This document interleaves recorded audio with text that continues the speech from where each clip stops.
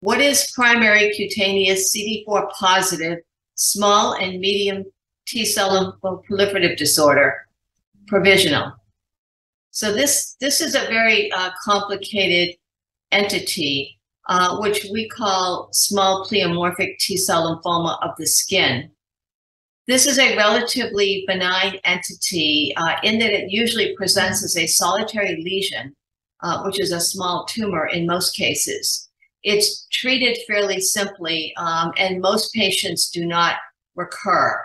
The word provisional is added because the WHO classification of lymphomas has actually decided that because this is a relatively benign disorder, to call it a lymphoproliferative disorder and not a cancer. How is this different than cutaneous T-cell lymphoma?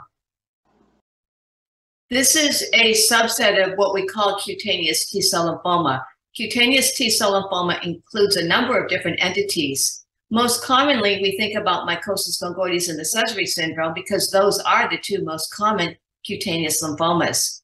Pleomorphic T-cell lymphoma is a subset that's very rare. It comprises about 1% of all cutaneous lymphomas.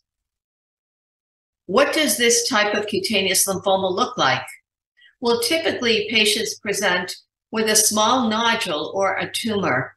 These can be slightly bigger than a pimple, or they can actually be fairly large tumor masses.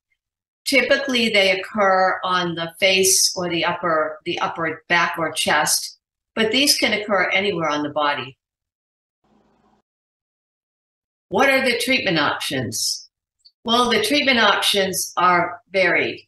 First of all, there is local excision, which is oftentimes how we make the diagnosis anyway. So the whole tumor may be just simply excised. In that case, the treatment options could include watching and waiting and no further therapy, or if the margins are positive around the tumor, then local radiotherapy.